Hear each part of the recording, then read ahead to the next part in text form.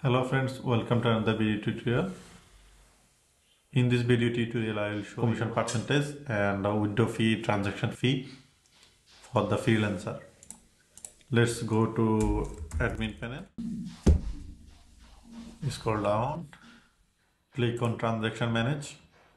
To set commission, click on admin commission settings. Here you can set commission type for the user. Here you can set the commission type for the freelancer.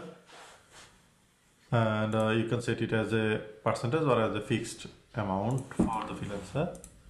It will be deducted when anyone get any order from the buyer. So for setting a transaction fee, you can need to go to transaction fee settings.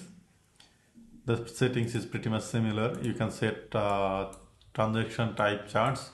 Whenever any transaction happen through your website, system will be deduct this amount for yourself. Similarly, you can set the withdraw fee as well. Here you can set how much amount is the withdraw fee.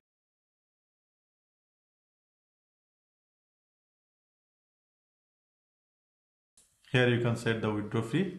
Let's say anyone withdrawing $100 and they have to give you the 5 as a withdraw fee. This is a fixed actually. So this is actually how you can set transaction fee, withdraw fee and admin commission for the freelancer in the Xilancer Marketplace Platform.